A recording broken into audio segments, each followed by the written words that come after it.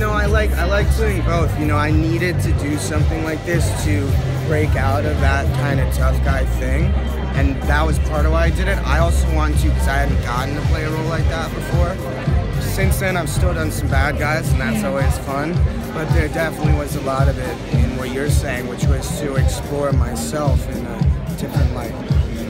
Yeah, and I want to ask you as well, like, what do you think is it about Brooklyn that makes it such a special film that people respond to so strongly? I think it speaks on. I was told how to do this, now I'm messing it up. I think it looks fine. Sure? Yeah, on video, it looks okay. I think it speaks about really universal themes: homesickness, love, leaving home.